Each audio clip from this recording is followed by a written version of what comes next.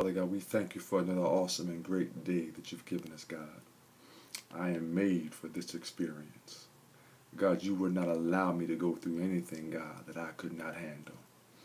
But God, if you allow me to go through it, God, you have designed me. God, you have made me, God, to be able to go through it with joy, God, with power, with authority, and with a praise. And we thank you for it right now. We give you glory. We give you honor, God, right now, God. You know what I can handle, God. And you're just trying to build us up even greater, God. We thank you right now.